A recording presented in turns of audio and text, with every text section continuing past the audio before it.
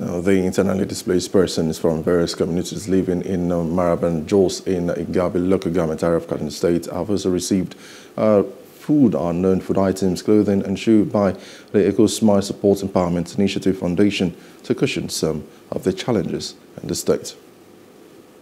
An event that is meant to provide support for the internally displaced persons, that is the IDPs and other the needies in Maraban Jos, Igabi.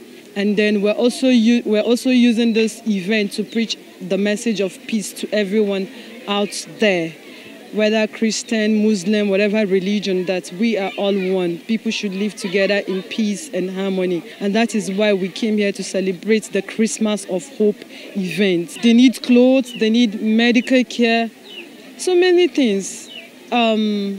If you look at their conditions there, they are like people that a lot of persons don't pay attention to them. Issue of insecurity. We're making an appeal. Please, we want peace in this country, so that people can go back to their respective communities where they are coming from. Let there be peace in our country. And at the same time, we're making an appeal to every good individual out there to please support us. We can't do it alone.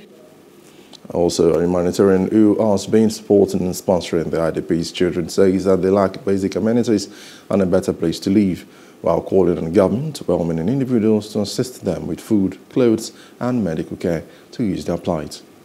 We pick some of them to take care of them by using our own money to tax. We are taxing our members to tax ourselves to take care of that orphans, because no one is looking for them. No one is taking care of them. They are always. Nobody can take care of them. That is why we come and take care of them and help them with food, shelter, and pay for their school fees. Challenges of the people: they don't have enough school. Some of them are not going to school. Some of them are not having clothes to wear. Even the shelter, they don't have it. They don't have enough water. The most important thing we need is education. We need education to educate our people, especially the females. We need someone that will come and take care of them, to take care of their education. And in Nigeria, we have all the resources to foster the life of every vulnerable person. So I think it is very much if there is involvement and commitment of the government and private individuals. A message to the NGO issue, which will think of that no condition is permanent. These people were okay. They never think that they will be in this position. Therefore, we should consider ourselves as them, so that we will put hand to support them for better standard of living. The basic amenities of life, which is shelter, clothing and feeding, and most importantly, education. Some of the IDP children who have lost their parents express delight with the gift, urging spirited individuals and government to provide an enabling environment for them back to school.